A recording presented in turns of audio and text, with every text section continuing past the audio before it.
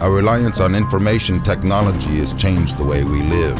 However, the information revolution that has brought great benefits across all sectors of society is also a dark side. We are witnessing a sharp rise in cyber threats.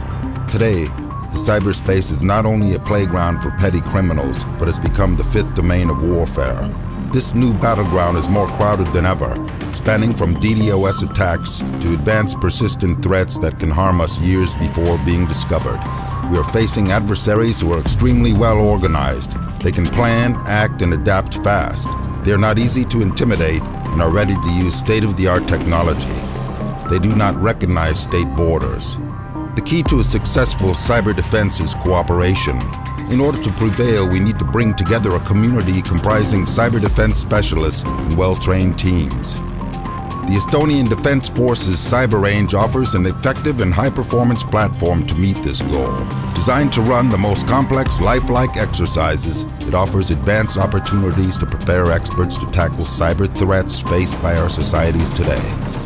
The Cyber Range has unique features, offering interactive team training with live-fire exercises, realistic high-stress scenarios, and reliable performance assessment. The range can simulate military-grade attacks and sovereign operations. The Estonian Cyber Range is a useful and cost-effective solution for cyber defense concept development, as well as for testing software-enabled solutions. Translating expert-level problems for the strategic level, the range strongly contributes to the enhancement of decision-making in major cyber crises. The platform has been used in the largest multinational cyber defense exercises, Locked Shields and Cyber Coalition, benefiting from the accumulated experience of a community of experts from more than 30 nations.